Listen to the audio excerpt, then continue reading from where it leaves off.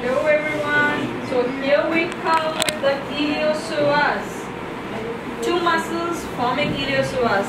One iliacus and the second one is psoas major.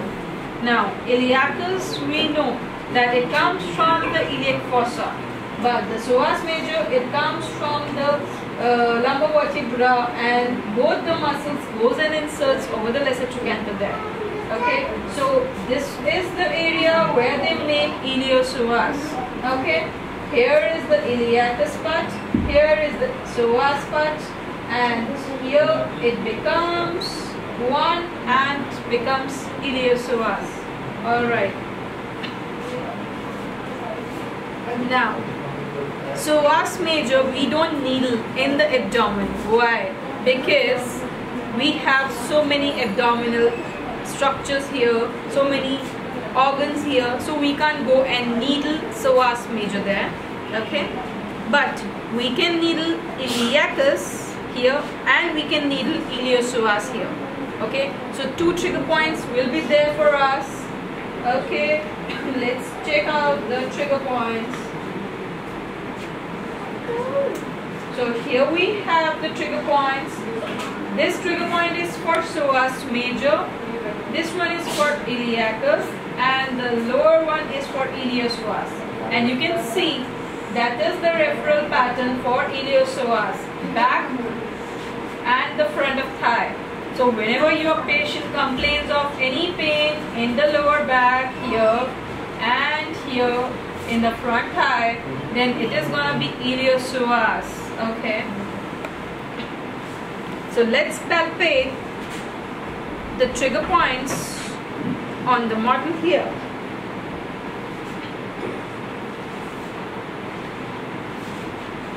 Okay, so that's our ASIS over here, and that's the iliac crest. So inside the iliac crest we have iliac fossa. Just imagine the 3D view there. Okay, so what we're gonna do is we have to palpate inside the iliac crest, that's beneath the iliac crest, and go inside the iliac fossa and palpate it there. Is it painful? Yes. So that's the trigger point for iliacus. Okay, so as major we can of course palpate it over here going deep, but we are not gonna needle that. Okay, all right, so first is iliacus over here. I'm gonna mark it there, and then we have ILIOPSOAS down there. Now for doing ILIOPSOAS, first we have to check for the femoral pulsations. That's in the inguinal area here. Okay, so let's check for the femoral artery pulsation over there. Okay, perfect. So here is the femoral artery. So do you know the femoral structures here? That's the vein,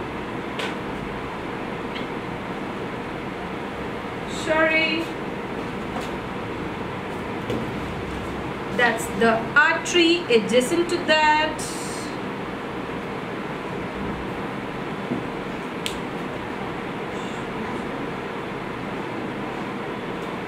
and we have a nerve here.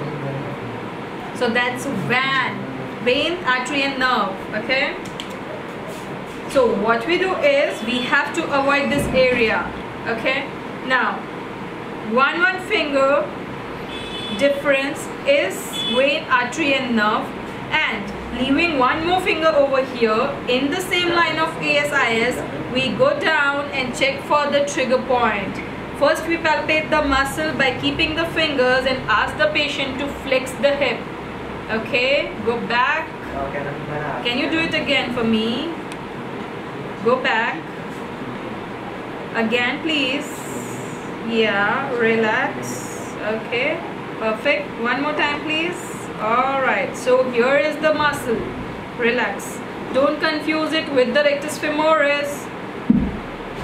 So here is the trigger point there. In the same line of ASIS, you will get the trigger point here. Okay, and you have to go directly perpendicular. You can't go medial at anyhow. Okay, either you go slightly oblique outwards or you go perpendicular with a 25 mm needle only.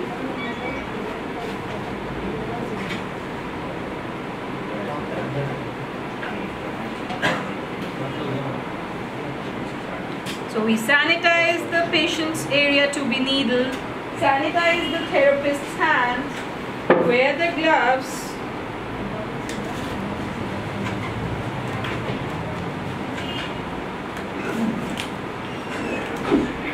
take a 25 mm of needle,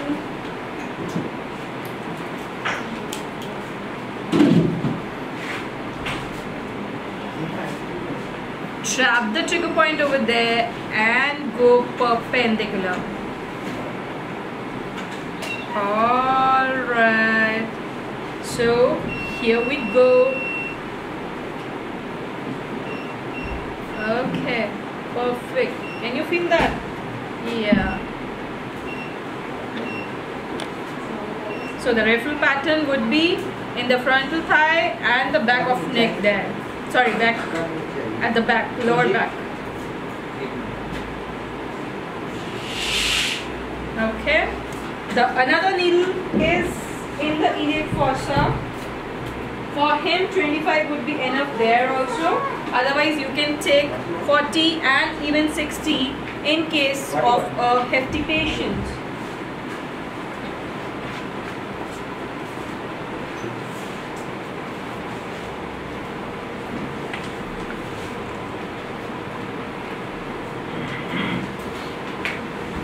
Okay, so how to hook this? As you have to just pull away the abdominal structures here, and you have to hook the iliac crest there, and you go inside the iliac fossa, just inside. Yes, like that.